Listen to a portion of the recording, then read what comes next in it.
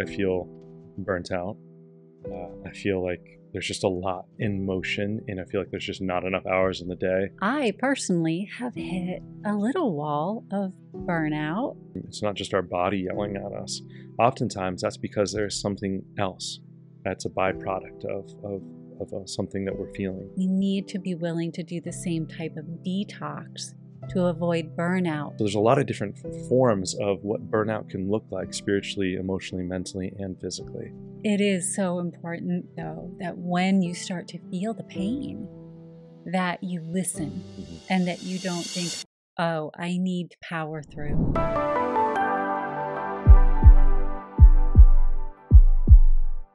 I don't know if you've been feeling it, but as much as we've been traveling and focused on work and everything that we've had in motion, I personally have hit a little wall of burnout. And I thought, hey, this is something that I run into with other people on a regular basis. You ask them, hey, how are you doing? And they're like, oh, I'm so busy. I'm so busy. I'm overloaded. I'm tired. And with it being such a repeat theme, and one that even I have felt a little bit of late, I'm like, what can we do to talk about the theme of burnout? And I thought, what are 3 quick tips that we can give individuals to help counteract burnout? So first, I want to know, are you feeling burnt out? Like, is this something, if I'm feeling burnout, are you feeling burnout? Yeah, definitely at that point. And we've been talking a little bit. I've been catching myself saying, when people ask me how are things going, oh, I'm so busy. And it's like, it's not it's beautiful because I'm grateful for everything we are doing, right? Yes. But is that the answer feels heavy, and it doesn't feel aligned with what's actually occurring, because there are multiple truths. I mean, yes, I feel tired. I feel burnt out. I feel like there's just a lot in motion, and I feel like there's just not enough hours in the day. And there's also needed time for sleeping and relaxation and downtime to recharge. And it feels like 24 hours in a day just aren't enough hours. And doesn't it feel like time is getting shorter? It does feel that. Somehow, yes. 24 hours now does not feel like 24 hours did like 20 years ago. Yeah, like, right. What the what? And so on top of that, of course, like for me, the work we're doing and the action steps we're taking are extremely rewarding. Yeah. In terms of what we're doing with Suivera and the podcast and launching the community and getting everything set up for your book. And then I'm doing my master's program on top of that. So, and then attempting to have a social life, and then attempting to have relationship life, and then attempting to have go to the gym or cook food, and there's like all the day and taking care of our Bruce Wayne at the same time, take care of our little Brucey. So yeah, there's just a lot. There's a lot of things to be a human. It takes a lot of effort. Yeah. Right. Yes. I was sitting there last night getting ready for bed, and I'm like, oh my gosh, how do I take a time to even put lotion on my body and take care of those things? It's like, oh, there's just so much stuff. Mm-hmm. And so there is just this point where how do we help share that we all hit these points of just feeling burnt out and overwhelmed? But there are things that we can do. Like when we feel like we're the crock pot and we just need that little pressure valve to release some of this pressure, there are things that we can do that don't take a ton of time, but can help you not feel like you're about to explode, right? And so one of the primary things that I personally do, because we do look at computers and screens and things so much, and that contributes to fatigue and burnout. And it can actually get a lot of those like cortisol and other things flowing in your body that you don't really think about. But it does happen. Stress hormones start to fire because your body starts to get stressed out. And so, if you just do a digital detox for a couple of hours at the end of the night, instead of logging off of all of your computers and devices and going straight to television and doing more of the intake of the blue light and such, even if you're wearing blue blocker glasses, you still got a lot of stimulation coming in. So just take a couple of hours and disconnect. Disconnect fully from digital devices, from all of the chaos that's coming in at you, so that you can relax. And I don't mean like you have to go to a spa or do any of those things. You just need to disconnect in a way that is your form of disconnecting. Right. Cook a meal, walk Yes. your dog, or walk yourself, Yeah. if you don't have a dog. Um, read, do some yoga, meditate, um, just talk to your partner, hang out. Yeah. There's a lot of ways to fulfill that aspect, and so it doesn't have to be, oh well, how am I just going to sit here for an hour or 2 hours and not do anything? It's that's a way. Yeah. Not to say that that is a bad way or a good way. It just is a way. Yeah. Maybe that strikes Maybe your that's, fancy, yeah, right? yeah, absolutely. And so there's, yeah, but taking that break from electronics. I know we've even in the past, when we've talked with our friend who's also been on the podcast a couple times, Anthony, Uh-huh. and Anthony Balduzzi, Fit yes, Father. yes, um, and it's even like turning off the Wi-Fi for a little bit. Yeah. Sometimes we don't realize that something that is like the lifeblood of our business and our social life and what it means to be human right now is absolutely Wi-Fi. It would be really tough to engage in this world right now without Wi-Fi. And so, but we don't realize how much of an impact it has on our form and on our thoughts and our feelings. And so, even just taking time to just kind of disconnect from that and just turn it off for a couple hours and just sit and feel and experience that kind of silence, it makes a difference. Yeah. I mean, how frequently, like when the power goes out or your internet goes down, do you know it before you actually know it? Because you can feel the amount of silence that happens. Not just because the electricity went out, but I know we'll talk about it. The internet will go down and you just feel the difference Mhm, in the frequency around you. And you're like, wait a second, what just happened? mhm, Oh, the internet went down. And so there's a certain amount of just energetic noise or frequency noise that happens from the just the Wi-Fi that's blasting around you. And so when you can take time to just step away from all of that, maybe get out in nature if you can.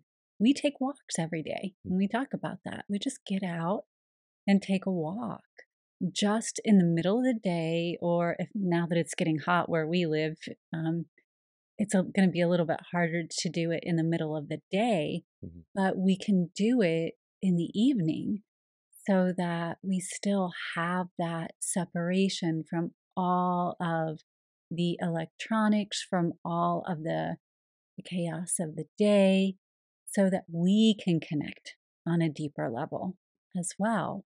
So there's a need for that on at least, I mean, maybe you can't do it daily.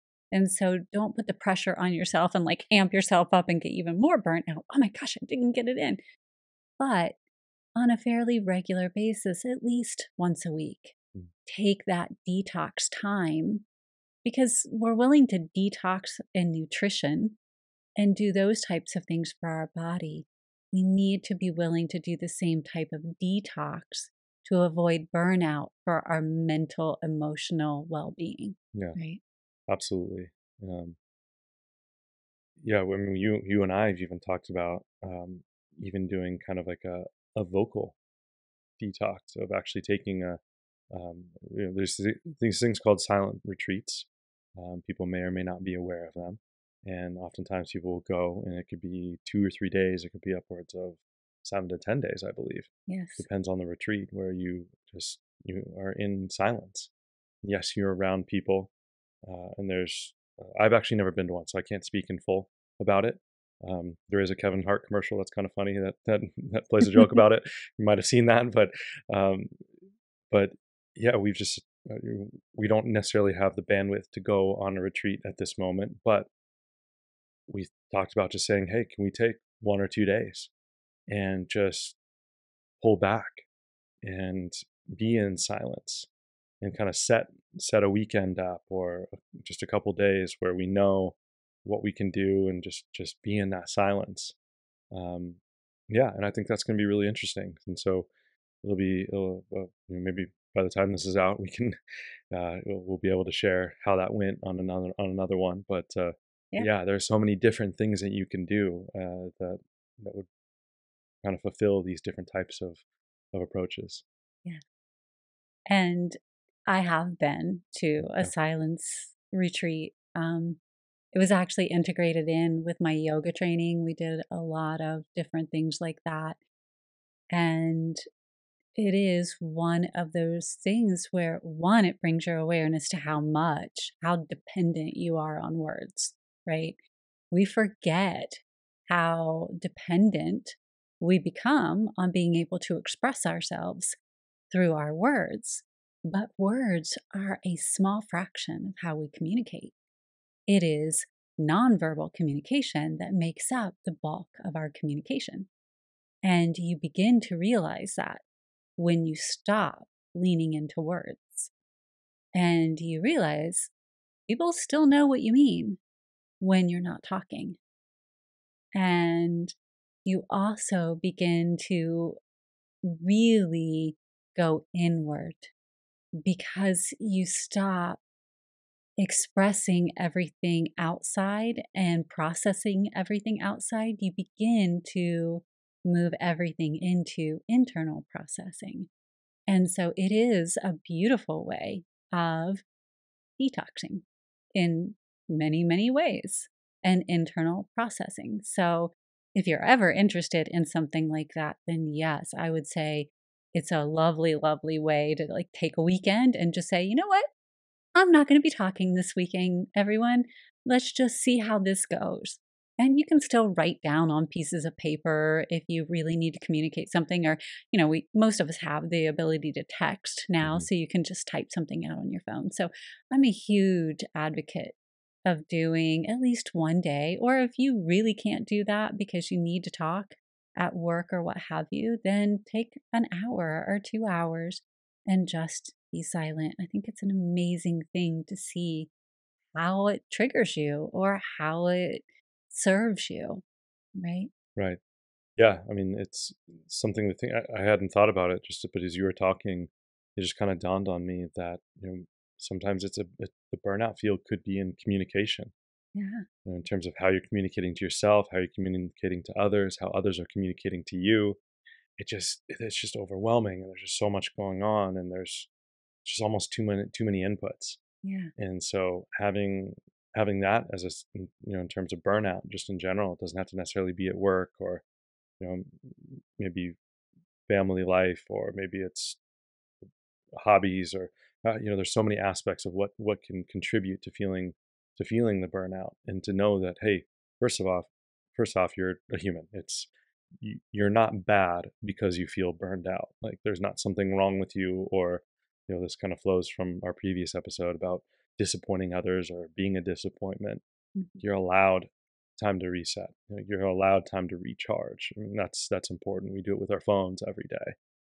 We should, if we're allowing that for our phones, we should be allowing that for ourselves and for those around us. It's important to lift ourselves up and lift those around us who need that, to say, yes, it's safe to do that. And you should absolutely go do that. If you're yeah, recharging all the time and you're not doing anything, that might there's Yeah. there's a happy medium there. Yeah. Um, but in terms of actually just allowing yourself that time, just knowing that there are other aspects of what could be facilitating this feeling of burnout. And so, yeah, when you brought up the idea of us doing that, I thought that was something I hadn't done, and something that now that we're talking about it again, just like, oh, here's another great reason to uh, place place ourselves into that experience and just see how it feels on the other side. I recently did a 3 day fast, and that was a great. I mean, I feel exponentially better after doing that. So it's incredible just what something like that can do to reset your body and just kind of get you in a whole different flow, different mindset, different body set, like the whole emotional set, spiritual set. So there's intention, purpose, and feeling behind it in so many different ways. Yeah. And when you combine a fast with doing a silence Mm. type of an event, then you're really amping up. So, lots of different things you can explore. But ultimately, if you can just put down the electronics for a couple of hours, that is a great first step. If you can put down the electronics and not talk, then you're taking a huge step. You can put down the electronics, not talk, and do a fast. You got a trifecta. So that's awesome. And it will truly help reduce the level of burnout that you feel. It's like when you have to turn your phone off because too much is processing at once and it's just way overwhelmed and it can't really function properly. That's what you're doing. And so that's what you're doing for yourself. So you're just taking a moment to just quickly shut down for a minute. Just shut down for a minute and then boot yourself back up. And then you're back online and you're ready to go. Right? Repair those disk permissions. There you go. That's some Well, computer jargon. Yeah. depending on which one got, yeah, exactly. So I know the next tip is something that is near and dear to your heart, which Mm. is listening to your body, Yes. right? When we feel burned out, sometimes we become so disconnected from our body because we're so overwhelmed and so busy. And we can have a backache or we can, I mean, for me, it's so often in my neck and my shoulders. And I'm like, oh, I'm going to power through. I'm just going to keep typing. I've got to get this done. But that pressure is there, and I'm clenching my jaw for a reason. And if I don't listen to my body, then that pain pushes me over the threshold of burnout. And there are simple fixes that we can put into place to hear our body and still continue forward. And so, do you want to talk about that? Because I know like this is near and dear to your heart. It is big time. For a long time, I didn't realize how, just in terms of my work environment, in terms of my office settings, like the way that I set myself up was actually hurting me immensely. By looking down at my laptop, having my shoulders up here, my you know keyboard kind of up higher. It was very, for those who can't see me, it was like, I don't know, what is that word? You Like were crunched, rolling like in like rolling one of in. those Yeah. roly poly bugs. There we go. That's a really great way to put it. Thank you. And it just was putting so much strain on my neck and my back and my eyes, and it wasn't working. And so, bringing up Anthony Balduzzi again, who is an expert in just so many amazing things, and talked with him a lot about ergonomics and he's just such a brilliant understanding of how the human form works, and how to be efficient and how to be ergonomic and allow for the body to be in a state that gives you the opportunity to put in the effort and the work that you need to. He is not shy when it comes to the hard work. I mean, that guy is one of the hardest working people I've ever met in my life, and he puts in hours. I've literally seen it. where it's all day. But one of the amazing things that I've seen him do was set up an office that is very effective so that he doesn't hurt his form. And that was one of the best things that I learned. So, getting a separate monitor and putting up a little bit higher so that you're not like this, or you're not like, looking down or looking up. You're looking straight on, and making sure your keyboard is actually below your chest. And so that you are more natural, just like you would when you sit down. You don't have your shoulders up by your ears. You can roll those shoulders back and have them in a natural position, and then let the keyboard be there. Getting an ergonomic mouse, for example, that's something we don't really think about. But there's these great mice, Meese, meese. mouse, moose. Not a moose. um, there's this mouse you can get that is actually, for those again who aren't seeing this, it's instead of like your hand is flat, palm down, your hand is more vertical instead of horizontal, right? Mhm. Because just like, we naturally, like when we shake a hand, right? It's not, we're not doing a horizontal shake, we're doing a vertical shake, right? Yeah. And so the mouse almost fits in that way. And that's helped me a ton by just having that. My forearms and carpal tunnel is just killing me. And so the moment I switched to that, just completely, it's just amazing. And so those little details, even getting a really great ergonomic chair that can adjust to your your frame and help support you.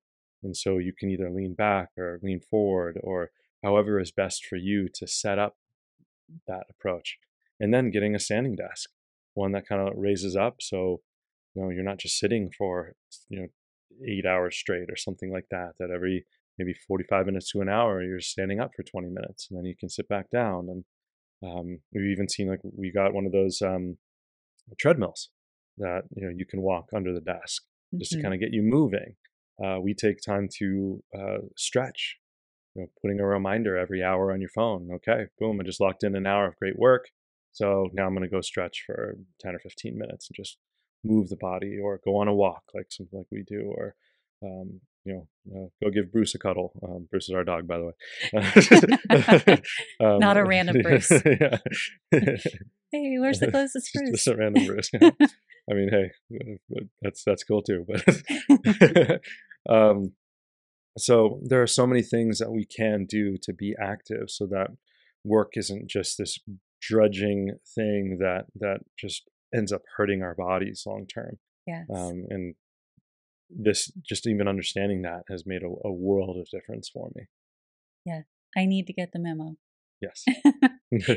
Hi, I'm Amber. Thank you so much for watching. If you could do me just a quick favor and click like and subscribe wherever you are, it helps us more than we can possibly say. It is so important, though, that when you start to feel the pain, that you listen Mhm. and that you don't think, oh, I need to power through. Because the more that you adopt the power through mentality, the more damage you're doing to your form. And the more you start to hit that overwhelm and that burnout, that, oh my gosh, this is just too painful and I can't do this anymore. I'm overwhelmed and I'm burnt out and I'm going to crash. So listen to your body. If you start to feel that pain kind of well up in a certain area, it's telling you it needs attention. Now, there's a difference between a little bit of discomfort, which you can power through a bit, versus pain that's telling you, hey, something's really not right here and we need to do something about it.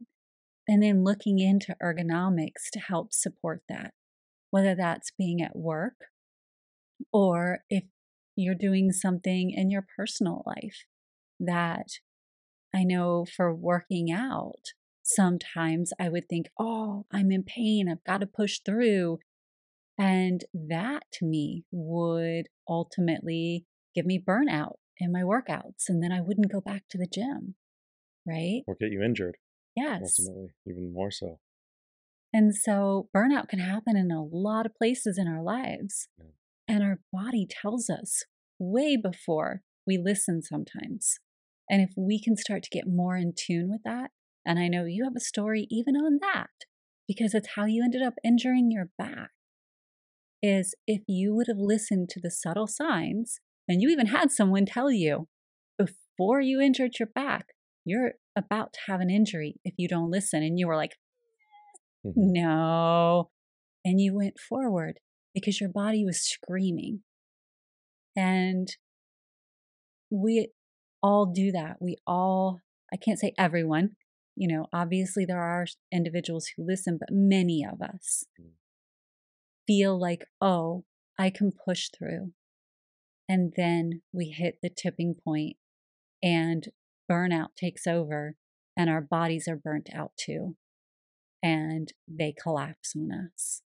So I know you've shared this story before, but for some individuals who might be joining us for the first time, or maybe they've joined us before, but they haven't heard this story, Hmm. do you mind sharing Not at what all. happened and what your body was attempting to tell you? And you were like, I got this. Yeah. Yeah. So at the time I was 21. I was in college. Many of us feel invincible at that age and at that time in our lives, and so yeah, it was related to golf. I ended up having a herniated disc explosion in my neck, my back, three cracked ribs, vertigo, and psoas, all at the same time. And up to that point, I was really pushing all the boundaries in terms of my body and the form. I was working out, 7 to 10 times a week during that time of my life. I was drinking heavily. I was socializing heavily. You weren't Uh, drinking like juice. no, it was not. No, no, no. That was Okay. like alcohol drinking. Okay. Um, there would be some juice in the mornings, but not like in a. It was like Jamba Juice, Okay. which I thought was healthy and stuff. But um, I was like, oh, this counteracts everything. I can drink all the alcohol in the evening and then Jamba Juice in the morning. Yeah. We love Jamba Juice, so Yes, I yes. mean, Nothing against Jamba Juice, but that's not the correct math. yeah, it didn't add up. That did not add up. Um, and eating a lot of inflammatory foods. I wasn't really sleeping a ton because I was staying up late and I was getting up early, and I was double majoring at that time. We were traveling for golf. So, and having an active social life, all these things were going on. I was burning the candle at both ends 100%. And I happened to go right before my injury in March 2010. I, I went, had a friend introduce me to someone who provided a style, um, like neuromuscular, basically Mhm. therapy. And I had never heard of this. This was kind of a little bit out there for me at the time of my life. Like now, it's like, oh yeah, of course. Yes. But Yeah. but Of at course that that time, it works. was Yeah. it was way left field for me. Yeah. And so I went and had a session, and the individual was super nice. I mean, very kind. But part of it was kind of touching like a part of my stomach, right, where I was feeling pain in my stomach. And from that, she's like, "Oh, you really got to watch out. You're about to have a back injury." It's like, I understand how like it's on the front, not the back, right? So That's I my was like, you stomach. don't know what you're Not talking thinking about. stomach muscles are Yeah, tied to the yeah, back, right? exactly. Yeah. It was my lack of knowledge and awareness, and just attempting to find a reason for it to be stupid or silly, or just because I didn't understand. So it was just the typical response of being afraid of something that I didn't know and I didn't Mhm. want to hear, and so just letting it go and Mhm. just like, oh, she doesn't know what she's talking about. Like that's ridiculous. She was spot on. And literally within weeks, that I had that major injury playing golf. So, and it completely transformed my entire life trajectory. So it wasn't just a little thing; it was a huge, huge thing. And so I'm grateful it happened, but also, could there have been something? My body was telling me over and over and over again that something was going on, and you know, there are a ton of different ways that I could have listened, and chosen a different path, but I just was so oblivious and getting in my own way that something major had to happen to get me to listen. And so I'm sure that there are people listening who have had different types of experiences like that can relate. And this probably resonates in some way, shape, or form, that we just kind of get so much in our own way that we just, something major has to happen in our lives in order for us to be like, oh, yeah, of course. Yeah. But had you listened, maybe your life could have taken the same trajectory and you wouldn't have been hurt as badly. I mean, there's the potential that there would have still been a back injury, but maybe it wouldn't have been as devastating. These are the things that we step back and we look at, right? Yeah. Because your body was signaling. And by that point, there was already damage, but could you have lessened the damage? Hmm. Could you have done something more had you listened to what the wonderful practitioner was telling you Yes. and what your body was telling you? And these are the things that when we get to burnout, when we get to overwhelm, if we listen at any stage, we can do something. Hmm. And that's where we need to be willing to say, oh, well, I've gone this far. Let's just see it all the way through. Well, no, there's always the point of choice where we can do something. Right. There's always a choice point. Yeah. And recognizing that when you say listen to your body, well, there are other aspects like your body holds, at least we feel, like your soul, right? And Mm. so when you have your thoughts, your emotions, and then your actual soul and spirit, there are aspects of your body that we might not be listening to, right? Yeah. And that's definitely where I was. Like my injury was not just a physical injury. Thanks to you and understanding at a deeper level, I didn't realize how much you know, mental burnout I was having, how much emotional burnout I was having, and how much spiritual burnout I was having. And so this this result of this massive debilitating injury was a byproduct of me not listening to all the areas in my life that were screaming out to say, "Hey, pay attention." Yeah. And so when we do talk about burnout, it's not just our body yelling at us. Oftentimes that's because there's something else that's a byproduct of something that we're feeling. Maybe we are emotionally drained and we don't even really realize it. As we talked about in the last one, we're not just getting over things. We're not actually getting through them. We're not taking the time to communicate or talk about it. We're mentally burnt out because we're just taking on too much. We're overthinking. We're in our head so much. We're not dropping down into our heart and allowing ourselves to actually feel something Yeah. and move through it and just kind of give our minds a break. Or spiritually, maybe we're just spiritually burnt out. Maybe we're frustrated because we don't understand where we fit spiritually, like or if we feel like we do, but or everyone around us does. Like I don't feel the same, and so, or hey, I've felt something for a long time in this one specific faith, but now I don't feel called to that anymore. So there's a lot of different forms of what burnout can look like spiritually, emotionally, mentally, and physically. Yeah. Great point. And in many ways, that leads to the third, which is relationships, right?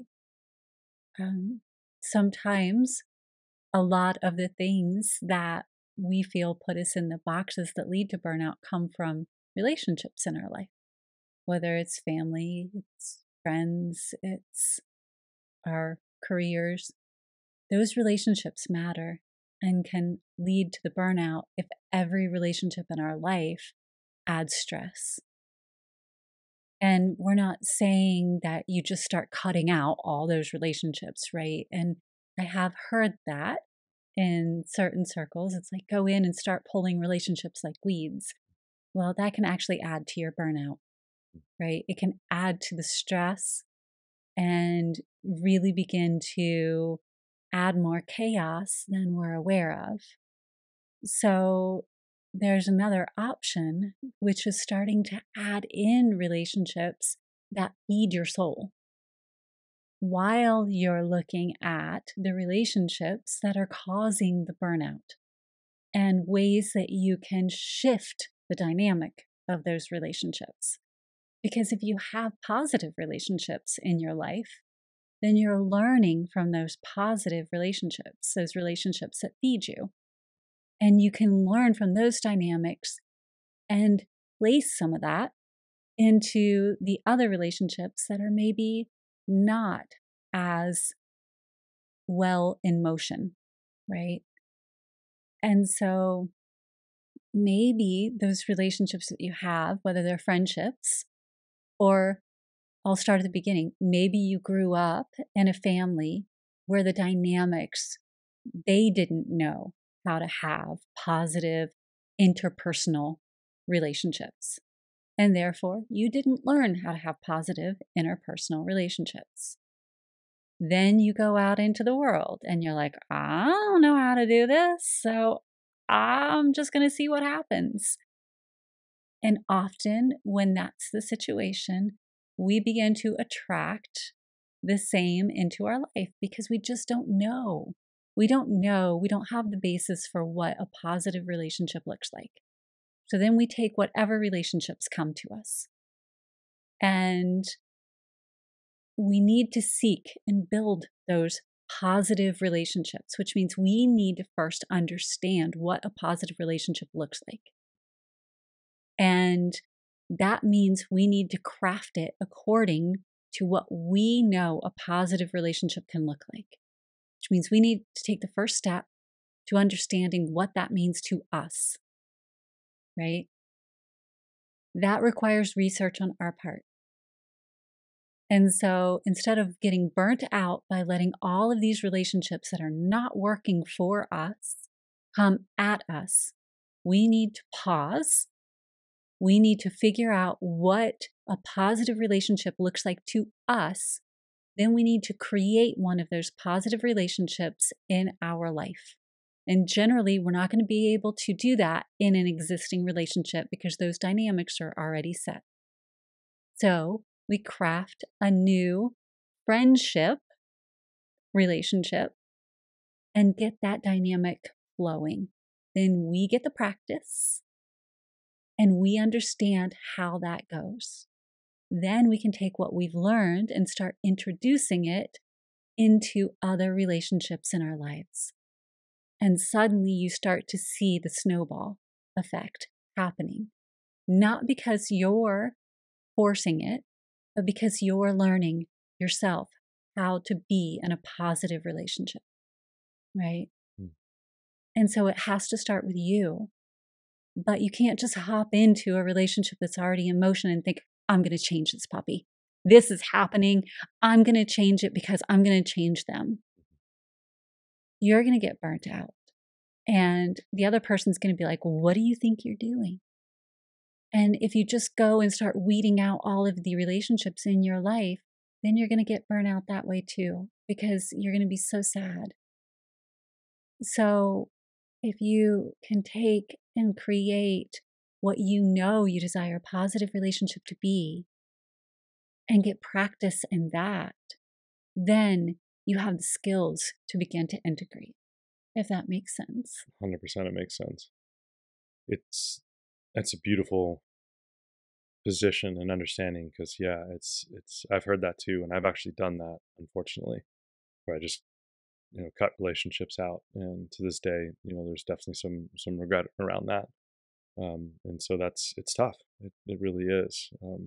Even if they weren't the right people at the right time, for me, there's ways that I could have handled it now that I have more maturity and clarity in terms of my communication.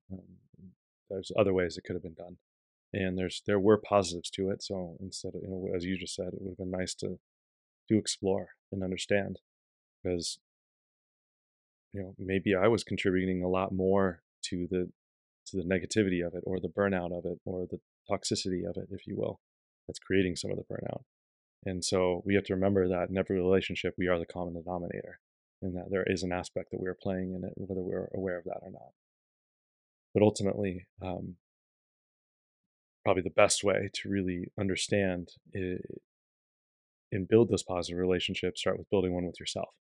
And so when we think about burnout, when we think about relationships, it's like very often do we think, But what about how much of is our own relationship with ourself causing the burnout? Are we constantly yelling at ourselves? Are we constantly putting ourselves down? Are we reinforcing these ideas of our lack of self worth and low confidence and are we even being our own best friend?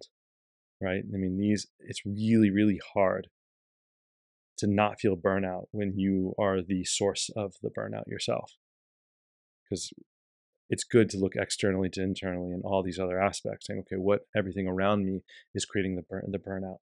It's great, definitely do that, but also see what is it that you're doing within yourself and how you're talking to yourself, how you're thinking, how you're feeling, how you're connecting. What is that? How is that contributing to this burnout? Because I know, like, just shifting my mindset, building that more positive mental mind frame and a positive self relationship that you beautifully lay out in this upcoming book, Silence Your Inner Critic, Love. You do such an incredible job, and we're gonna have a link below that people can check that out and get on the wait list for that. Um, but that is the reason why this is, it's a practical guide to building a positive self relationship, is because it is the core in terms of how you interact with the rest of the world. It has to start with self. If there's disharmony within yourself, there's going to be disharmony outside of yourself. And so until you have the tools to effectively create that harmony within, then you can start to experience that harmony outside of yourself. And you can start to breathe that love that you're giving yourself into the relationships around you. And it becomes more sustainable. And then that burnout starts to fall away, because it's not like a take in terms of a cup that's just giving without any refills. You become that overflowing cup, as we've talked about many times. So that way the cup is full and it's still giving to the other cups around it, and that's just, that in and of itself can be a reinvigorating aspect and allow you to move through burnout in a way that is sustainable for the rest of your life. Yeah. And ultimately, the more you learn about yourself and the relationships, some may ultimately choose to fall away. That might happen. That happens for most people throughout life. But it's not because you're like, oh, I'm going to go in and weed out my friends. It's because you're learning the type of relationships that feed you and what you desire in a relationship that doesn't cause burnout for you in a relationship. And so you're applying those skills that you learn within the context of the different types of relationships that you're in. And so then naturally things occur versus just systematically you're going in and making arbitrary decisions. And that's a very different approach. And you no longer feel that stress that causes the burnout. And I would offer that's what I've seen is very different in this approach. And when you know what you desire in different types of relationships, you feel empowered. You feel so much more empowered within, and you also feel more flexible because you know what are the absolute, this is my boundary.